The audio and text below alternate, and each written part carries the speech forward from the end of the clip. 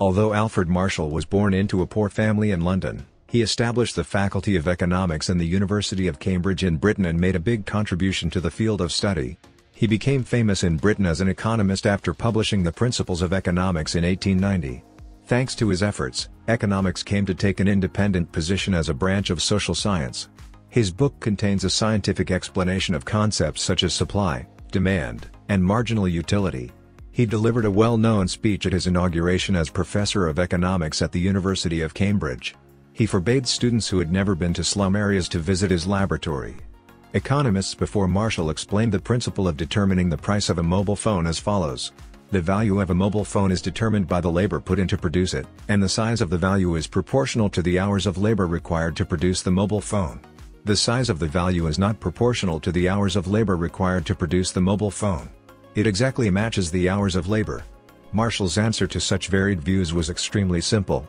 The price of a product is the point where production cost meets consumers' marginal utility. For example, if war breaks out in the Middle East, the supply of crude oil decreases in the international market, thereby raising the price of crude oil. Like this, if the supply of a product decreases, its price increases. Marginal utility is the satisfaction that consumers feel when they consume an additional unit. When the unit of consumption grows, the satisfaction from those goods decreases.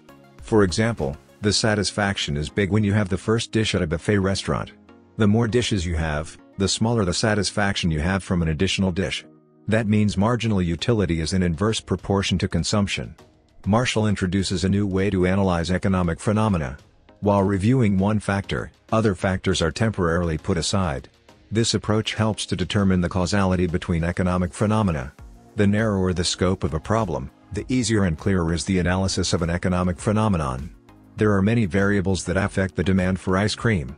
They include the price, the income levels of consumers, the price of substitutional goods, and preference. However, in order to analyze the general relation between price and demand for ice cream, we have to temporarily ignore other variables. Because the demand for ice cream also declines when income declines. The law of demand also holds in such a controlled situation, when other conditions are the same. The demand for a certain product decreases when its price goes up. Economics was originally studied as part of the political means to govern a nation. Therefore, early economics can be called political economics.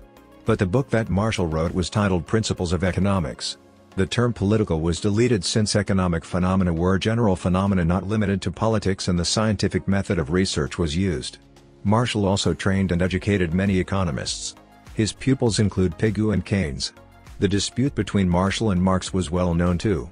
The system of collective ownership in socialism ruins the economy and destroys individual lives, and even families.